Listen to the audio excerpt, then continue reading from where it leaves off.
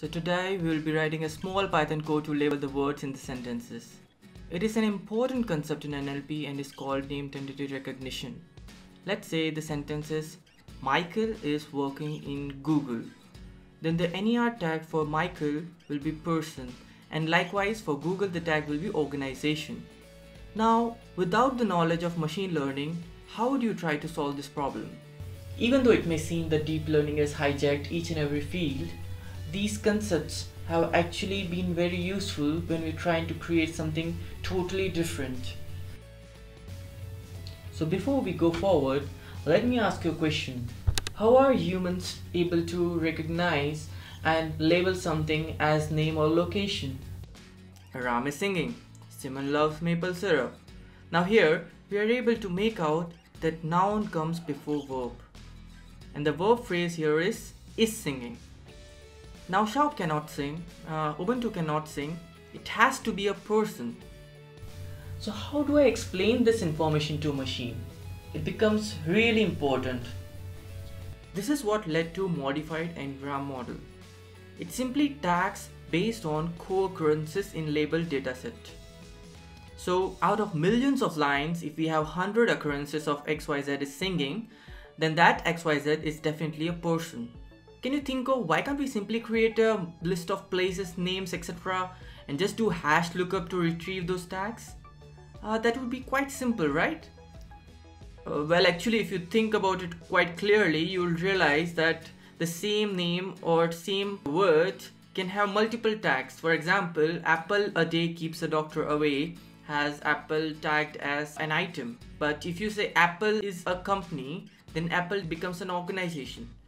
So these tags keep changing and this creates a lot of confusion. Not just that, a word can be a noun and at the same time it can also be a verb. For example, if we say the sentence, we went to camp at the old mining camp, here the word camp is used as a verb in the first part and it's also used as a noun phrase in the last part. So the word also changes its POS tag based on where it is used. Now Lafartley published a paper in 2001 related to conditional random fields and how it can be applied for tasks like segmentation for images and also for NER tagging using linear chain CRFs. CRF is a discriminative model because it involves modeling of the conditional distribution, and FYI, that's how it got its big name. On the other hand, modeling joint distribution will involve terms like P of xj given xi, etc. These terms involving only input feature play no role in CRF, as we are only interested in conditionals or terms like P of y given x. CRF tries to maximize the energy of the random field. We'll first understand CRF for image segmentation problem because it's much simpler that way. If you can think of an image as large mesh made by matchsticks and that each glue or pixel label is the hidden random variable, then it's something like a foreground or background. This glue is also connected to another set of random variables called input features. It can be any information derived from RGB pixel values. Now you already know that the joint distribution can be written in terms of product of conditionally independent terms, like in HMM. Similarly, the overall energy of Markov random field can be expressed in terms of product of clique potentials. Now what's a clique? Clique is mutually adjacent set of random numbers. For a triangle we will have a clique of 3, for a square we will have a clique of 2, for a pentagon with a star the clique will have 5 terms. So now energy of a mesh can be expressed as a product of these clique potentials. Or in log sense, it's just the sum of weighted kernel functions. This way, we'll be able to express the energy of random fields corresponding to an image or a sentence. Now let's say I have segmented or photoshopped an image in one way and my brother has photoshopped in another way. The energy for the labeled image will tell who has done it better. More the energy, the better the labeling. The CRF made it even simpler by approximating the individual potential terms as weighted features. Now like the cute pups trying to figure out who's the daddy, we need to find out which model do I fit the best. This gives me some sense of unary potential. And the pairwise terms tells me the consistency of the label with respect to its neighbors. You can understand the pairwise term very easily because if you find a rope and tie it all around the object, let's say there are multiple objects and multiple such rope pieces, and if you take the total length of the rope used, if you try to minimize it, that's exactly what the pairwise terms minimization does. It tries to reduce the length of this rope. Let's jump right onto the code. The NER labels used are of IOB format.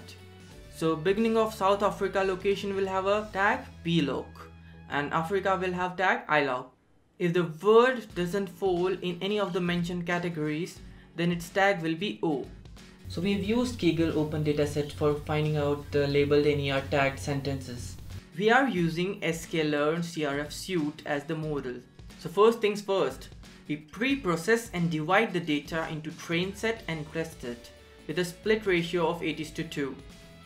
After that, we engineer the feature for each word. The input arguments for word to feature function are sentences and word index in the sentence.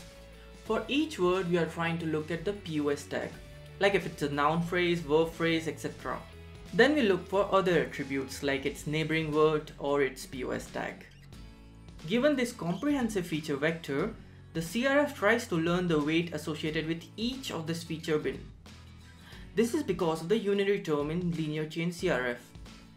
Think of NER tag as label corresponding to hidden variables and this feature vector as an input random variable. For this linear CRF, learning pairwise term is like learning co-occurrences of the labels. This common weight associated with each of these co-occurring labels can be thought of as contributing to the pairwise terms. Now, all these weights give us a good estimate about its contribution in NER. In the weight metrics corresponding to the pairwise features, B article I article pair has a higher value and so does B location I location pair and so on. Because this indicates that they are tightly linked as expected. The B org and B loc have negative weight. Can you sense why? B org and B loc are never going to be together because they are different tags. And they need to be connected by some predicate like is location in, is situated at, and so on. They can't be adjacent to each other for any reasons. If you observe the largest contributing feature for the person tag, then it comes out with the word Mr. This seems to be again quite intuitive because anything which is followed by Mr. is supposed to be a person tag, right? And the other elements in the list are something like the word president and so on. The link to this Jupyter notebook is mentioned in the video description. Don't forget to like, share and subscribe the channel and also mention us which papers you want us to review next time. So stay tuned. So if you like the videos, then do subscribe to our channel and press the bell icon to never miss an update from Crazy Muse.